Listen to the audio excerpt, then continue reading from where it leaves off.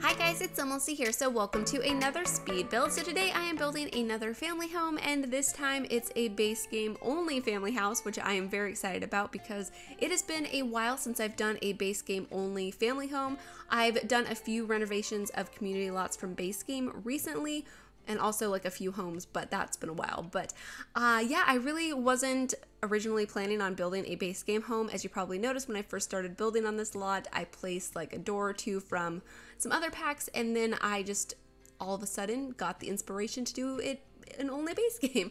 And I'm so happy that I did, because I think the house just ended up being so cute and like charming and just so adorable. I love the combination of the red roof with the blue siding and the yellow flowers. It just feels so cheerful and like family oriented and just, I don't know, so cute.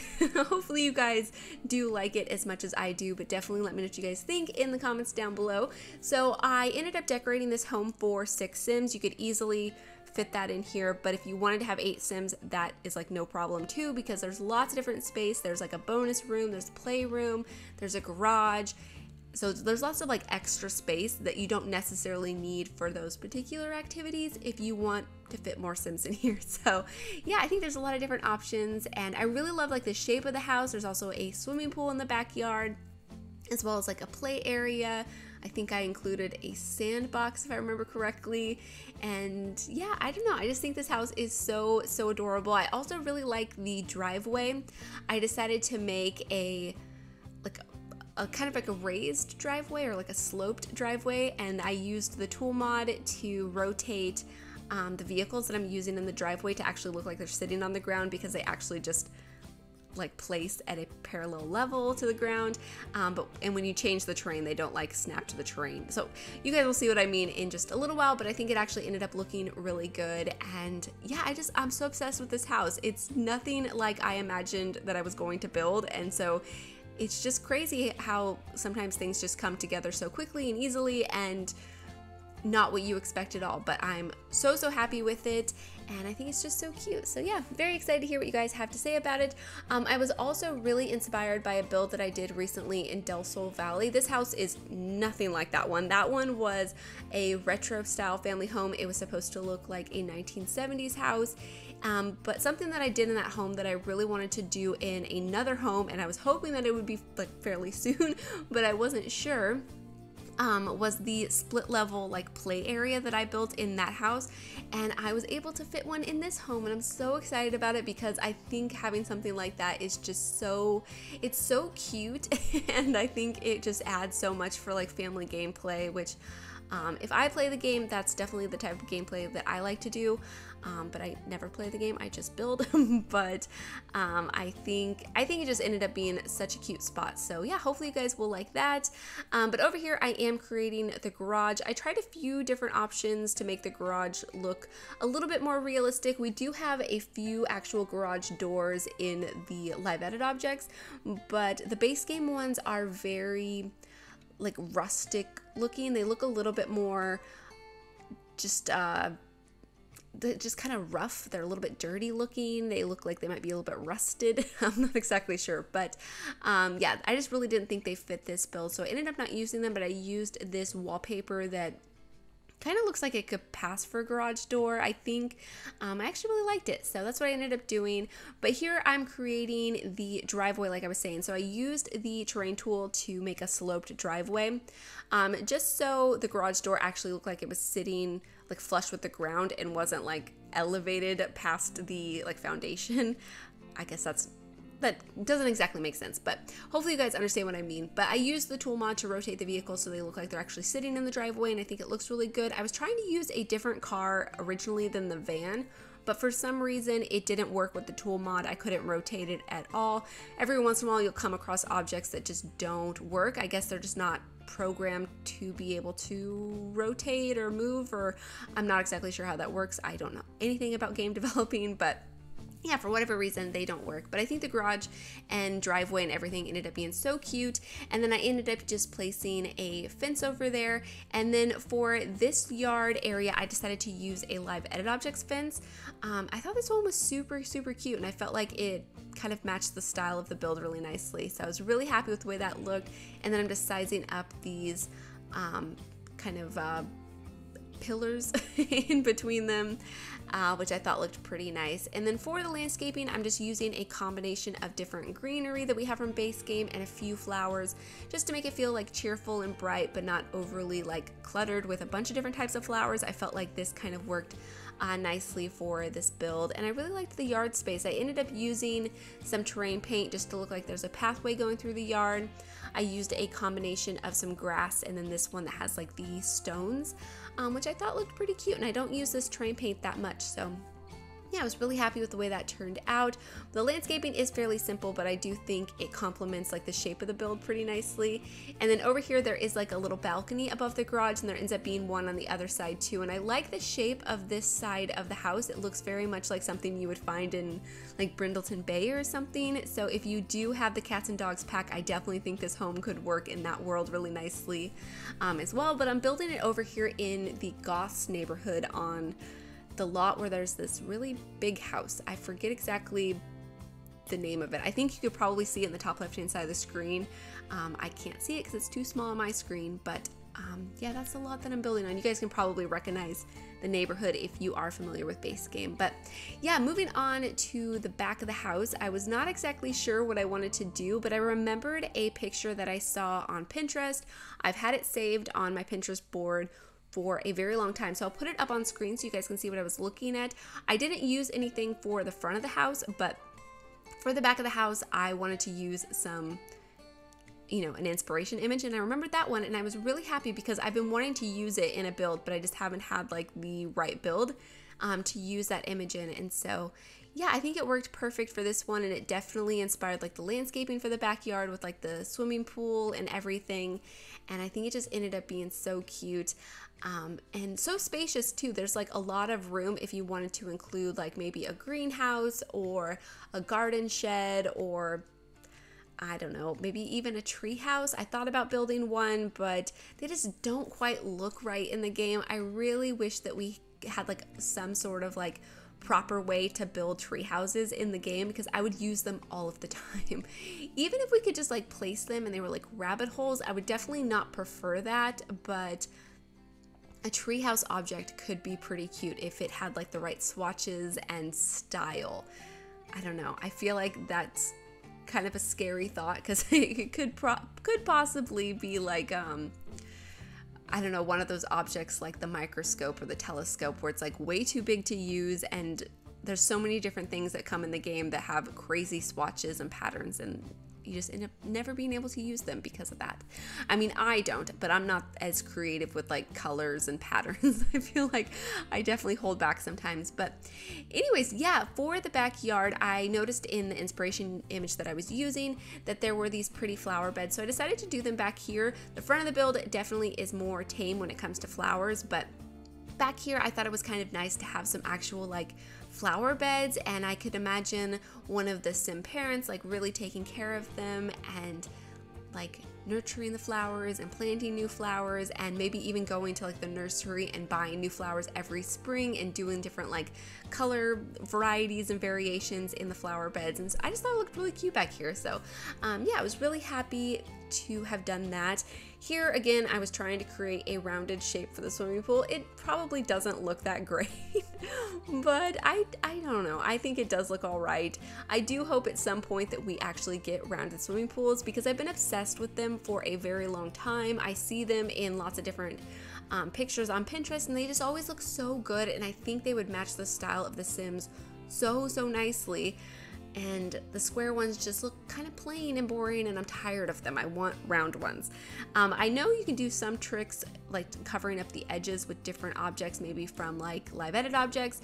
I've seen a few people do a few things like that, but having actual rounded swimming pools would be amazing. But anyways, yeah, throughout the backyard I'm just placing different decorations, some live edit objects, planters. I place a few actual planter boxes that your Sims can do some gardening in, and then there's a monkey bars, there's a sandbox. I created a sandbox using a fence and some terrain paint, and then I put a dollhouse in there just so your Sims have something to do in there. But of course it's sand, so they can actually dig in the sand and build like a sand castle and maybe even other things. Is it just sand castles that they can do in there, or is there actually like other things they can build, or can they just dig in the sand, or is it just building sandcastles. I'm not sure, but either way, I thought it looked pretty cute.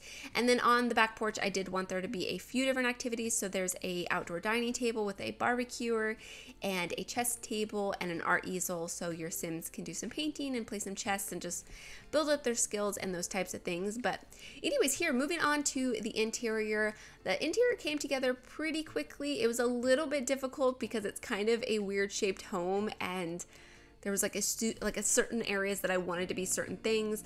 Like the garage had a specific area and I wanted there to be a downstairs bathroom. There ended up being 2 downstairs bathrooms. There's also a spot that you could turn into a laundry room if you really wanted to, maybe if you have laundry day or something, but it's just kind of a hallway leading to a bathroom for now. But of course you could always put a washer and dryer in the garage too. That's totally a possibility. And then yeah, for the second floor, there's lots of rooms up here. There's a toddler's room, there's the teenager's room, parents' room, and then a kid's room, and then also the bonus play area split level room. And I noticed since I was adding the split level that it did raise the doors up, and so I decided to make like a step down into the balconies, but it kind of looked weird, and so I decided just to actually raise up the entire balcony just by 1. I was trying to raise it up by 2, but it made it look a little bit too weird, I felt, for just like the exterior of the building. So yeah, I tried a few different things, maybe to cover it up with like a live edit objects fence or something, but just having it raised up by 1 level I think actually looked pretty good. And then of course for the interior, since I'm using only base game, it's pretty simply decorated. I tried to not add like a lot of clutter or a lot of like extra decorations. I tried to keep it pretty simply decorated. I wanted it to feel like a base game house, but I didn't want it to feel empty. Sometimes you open like a build from EA, from the original base game, and it does feel very empty, but of course they're building for lower end computers, or basically all types of computers, so they do have to keep that in mind. But I really do like the way the interior turned out. It doesn't look like any base game home that I've done before, at least I don't think it does. I definitely try to do different styles when I do base game homes, which is a little bit difficult because of course the base game items are a little bit limited, but I still feel like this doesn't feel like one that I've done before, so that makes me happy, and I think it's just so cute. This is the living room, and I really love this couch. This couch is actually an unlockable couch. I believe you have to unlock it through a career. I'm not sure which career that is, but it's a really nice couch. It's the best couch that we have in game, and I think even when you have all of the packs, it's the best couch. It's just the most realistic looking couch, but it only has 3 swatches, which is very unfortunate. So hopefully they update that at some point, because the other base game couch has like 35 swatches or something, like so many swatches, and the shape of it looks very boxy and uncomfortable, and like the texture looks very not soft. I don't know, I just wish that they would update this one. But either way, I like the swatch that I used here, and I think it works really nicely in this build. The color scheme for this build ended up being very like blue and white and cream, which I think is nice. We do have lots of nice blues from base game, and I was kind of just inspired by the exterior because the exterior is blue. But yeah, over here is going to be the kitchen. I rambled through the dining room. The dining room is fairly simple, but I do like it. And there's a pretty good size dining table in there. You could probably fit a larger one in there if you do end up having 8 Sims in this house, but of course I just used one for 6 Sims because that's what I had the space for, or at least how I was going to decorate it. But yeah, I do think there's a lot of different options, and I also sized up those china cabinets, which is something I did pretty recently in a build, but I think it actually looks so good because I think the china cabinets, at least the base game ones, sometimes are a bit small. The proportions of them I feel like sometimes are a little bit off, but using the tool mod is so handy because you can easily size up lots of different objects to fit in different spaces. I also sized up the refrigerator, which I've been obsessed with recently, and I just think it fills in the space around the refrigerator so much better because you can use like move objects and pull the cabinet or the counter closer to the refrigerator, because there's like kind of this weird gap when you just place a refrigerator and the cabinets next to each other, and I feel like it just doesn't look right. So if you size it up using the tool mod, it fills in the space so much better. But yeah, for the kitchen, I'm just cluttering it up with different objects that I thought looked cute and different objects that your Sims can actually use. There's a microwave, there's a coffee pot, and those types of things. Of course, if you have other packs like cool kitchen. You can have the ice cream maker, or what is it, movie hangout that has the popcorn machine. But from my experience, when the last time I played the game, which was maybe like years ago, your Sims obsessively use those items when you place them. Is that still the case, or have they changed that at some point? But yeah, let me know. Anyways, over here is going to be like a bonus room. It's kind of like an activity room. There's a computer desk in here. There's some bookcases. I place a fishbowl in here, which I thought was pretty cute. There's also a piano, and I think I might even place a guitar. I can't remember exactly, but yeah, it's just kind of like an extra family room, playroom, skill building room, whatever you want to call it. But I think it looks really nice, and I was really happy to be able to include it. And I think, yeah, I think it actually looks really good. And I love those windows. Those windows actually came in an update. They were part of the cover art, or like the promotional art for the industrial loft kit, but then the kit came with a slightly different window. So it's kind of weird, but they ended up adding that window to base game. So really happy that we have it, because it's a really nice window, and I think it looks really cute on this build. And I really liked it in that area of the house because it adds like so much light into that room. You could easily add like some plants in there if you wanted your Sim to be like really into like indoor plants or something. But yeah, I decorated one bathroom, and now I'm decorating another bathroom downstairs. So you could easily turn the hallway leading into this room into like a laundry room. That was kind of my idea when I was doing the floor plan, but then I remembered that laundry is not a base game feature. And so I just put a few items in there just to sort of fill in the space. But I would definitely turn that spot into a laundry room if you do have laundry day, or you could even add some like counters or something to like pretend that there's a washer and dryer in there. Maybe even use like a dishwasher or some sort of appliance to pretend that it's a washing machine or something. I think there's a few different things you could probably do. But anyways, over here is the garage. For the garage, I really just wanted it to look like a garage. It is pretty simply decorated like the rest of the home because it's a base game build, and that's kind of the look that I was going for. But I did add a couple of activities in there. There is a treadmill in there, and there's also the woodworking table, and then just a few decorations that I thought sort of fit a garage. But anyways, moving on to the second floor, I'm just decorating the hallway pretty quickly. There's just some artwork in here. There's a bookcase, a light or two. It's nothing very exciting, but it is a hallway. And then over here is going to be the shared bathroom for the kids and the teen and the toddler. Yeah, it's very similar to the downstairs bathrooms. I'm using a lot of the same items, but I really do like it. I really like this tile actually. This tile came in another update. I forget exactly when that was, but there's a few different variations of it and a few different like colors.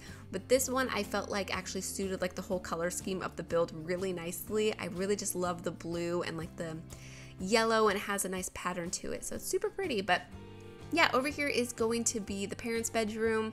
I really like the parents' bedroom. I like this bed and the colors with the blue and the white. So cute. The doors that I'm using actually came from that same update as the tile. And I don't usually use them in this particular swatch. Usually I use them in the white swatch. And I like these doors because they're a really good height, and the colors on them are really nice. And like the white is actually like a true white, so it looks good. But yeah, I don't usually use it in the blue color, but I'm happy that I did here. And yeah, this is the parents' ensuite bathroom. It's pretty simply decorated too, but I think it looks really nice. There I'm just adding a couple of toddler potties because I forgot about them, and I definitely need them in the build because your toddlers need somewhere to go to the bathroom. But yeah, over here is going to be the toddler's bedroom. I decided to use this wallpaper with the dinosaurs and the bunnies. It's so cute. I think the combination of bunnies and dinosaurs is so random. Like, it's not something I would ever think to do on my own, to put them as like two animals together. There's also elephants in here too. Oh no, it's also elephants on the wallpaper. Yeah, it's elephants, dinosaurs, and bunnies. But it's so cute, and I think the colors actually worked really nicely in here, and I think it's a really nice toddler bedroom. I don't know, I think it's adorable. Sometimes when I decorate toddler bedrooms or like nurseries, I feel like they don't really feel complete. They feel kind of empty, and I don't know, I'm always like wanting more, but this time I actually was pretty satisfied with it. Let me know if you guys agree, but every time I like finish building one, I'm like really wanting like a nursery kit or like a like a toddler decorating kit basically. But this time I felt like it actually came together pretty well. But anyways, over here is going to be a kid's room. So in here I decided to put some bunk beds so you could have 2 kids in here really easily. I was thinking that they're probably twins, but depending on your household they may not be. And in here I also put the what do you call this, like the science experimenting table. And I did not realize that this had more swatches. For the longest time, it had the one basic green swatch, but at some point they updated it. So I don't know if this was recently or when this happened. Let me know if you guys know, but I have no idea when this was updated. But thankfully they did add some extra swatches because that was something that I think was definitely needed. And thankfully there was one that worked really nicely in here. I think the default swatch that was there originally would have worked in here, but I think this one does work better. And then I just added a few decorations around, some posters, a chair, and this statue decoration fit on top of that shelf, and I thought that was so funny that it fit up there. And I just sized it down just so it looked like it actually was supposed to be up there. And yeah, I thought it looked pretty cute. And then over here is going to be a teenager's room. So in here I actually used 2 single beds. I've been doing this a lot recently and I just think it looks a lot better, especially for a teen's room. I just feel like the proportions of the single bed, they look too narrow. Like I think having them 1 tile wide is too narrow. I think they need to be like 2 tiles. So putting 2 of them next to each other, I feel like just looks a little bit better. And this one actually looks pretty good when you put 2 of them next to each other. They don't look so awkward on the spots where they overlap. So yeah, I was really happy with that, and this room ends up being very pink. I tried to make it feel a little bit youthful, but I definitely wanted it to feel like a teenager's room. I definitely think this teen is more of like a younger teen, maybe like 13, 14, 15 at most, but I don't think they're like about ready to graduate high school or anything or go off to college. I think they're a bit younger. But yeah, I decided to decorate the top of the bed over here with a few things because I ended up not putting a nightstand, and so I imagine this teenager uses the bed frame as a nightstand, which is kind of like a teenagery thing to do, I thought. So I thought that was pretty cute. But anyways, yeah, I'm just adding some different decorations around the desk area, some posters and different things that I just kind of thought like match the color scheme and style that I was going for in this room. And then over here is of course going to be the playroom that I was talking about. So it's just a split level raised up by a couple of steps into this part of the house. So you could easily turn this into another bedroom. It would be a very large bedroom. If you wanted to, you could probably even turn it into 2 bedrooms or something like that. But yeah, I think a play area is a really nice use of the space. I put a bookcase in here, a couple of chairs. These bear chairs I thought were so perfect for it. And then I put a couple of the arts and crafts tables for children. But of course, if you have other packs, there's a few different possibilities. Like I was saying with like the puppet thing from kids' room stuff. And then there's the tent, and I don't know, there's a few different options, and I'm sure you guys could get really creative if you guys do decide to download this house. I will have it on the gallery, hopefully as soon as I have it uploaded. Sometimes I do forget, and if I do forget, you guys can always remind me. Please feel free, because sometimes I just forget about the gallery. So please forgive me. But anyways, yeah, this is basically it for the build. I hope you guys have enjoyed this one, and I hope you guys do enjoy the screenshots. So yeah, thank you so much for watching, and please leave any comments or suggestions you have, and I'll talk to you guys soon. Bye!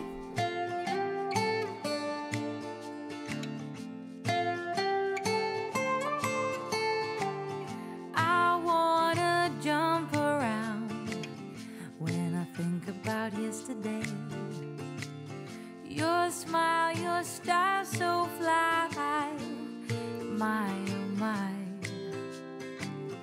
As time stood still, I got the urge to steal a kiss, and so I did. Now I'm embarrassed, but just a little bit.